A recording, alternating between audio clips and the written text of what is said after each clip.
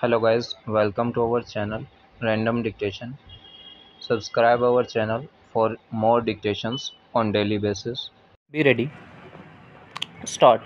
The case of the plaintiffs was that the majority group of shareholders of defendant number 2 should have taken some steps in order to assert that it was having a beneficial interest in the shares of the Indian company, though allotted in the names of defendant numbers 3 to 7. Stop. However, the majority shareholders, namely defendant numbers 3 to 7, who held 66% of the shares of the Indian company, did not take any steps, thereby causing prejudice to the Indian company. Stop.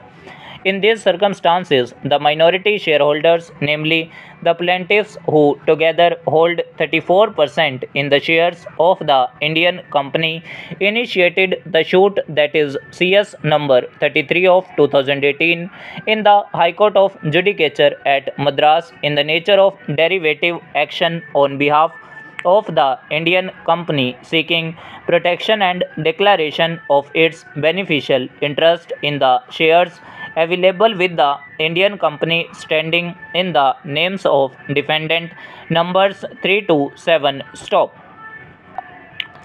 It is the claim of the plaintiffs that even the pre-incorporation expenses of the Indian company were met by the funds remitted by defendant number 12. Stop.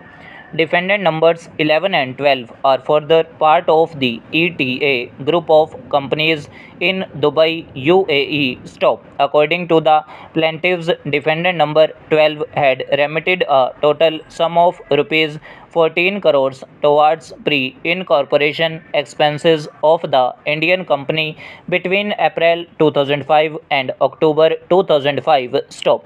The same have been recorded in the books of account of defendant number 2. Stop para. The plaintiffs have further claimed that for share certificates for a total of 3,200 shares were issued on July 11, 2005 in favor of defendant numbers 3, 5 and 7, who are shown as subscribers to the Memorandum of Association of Indian Company. Stop.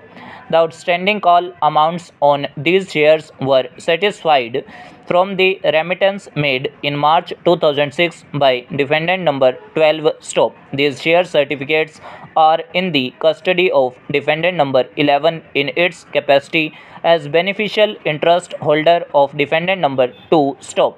Defendant numbers 3, 5 and 7 have also made declarations acknowledging the beneficial interest of defendant number 2 in these shares. Stop.